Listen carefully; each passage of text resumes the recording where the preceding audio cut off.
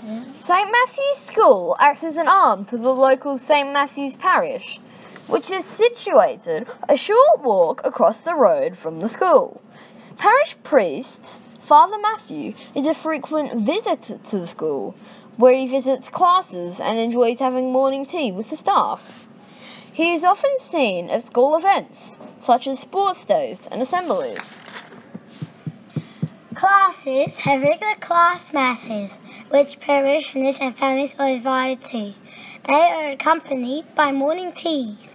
The older classes are rostered on to attend the rosary in the church with the local parishioners a couple of times a term.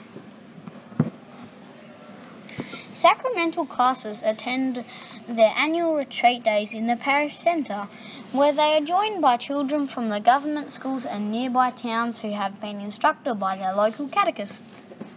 Children are encouraged to assist in church busy-bees, where they regularly assist in keeping church tidy through polishing the pews and dusting various surfaces, especially in preparation for feasts such as Easter and Christmas. The local parishioners are able to keep informed of school matters by accessing copies of the school newsletter when they receive their parish bulletin at each Sunday Mass.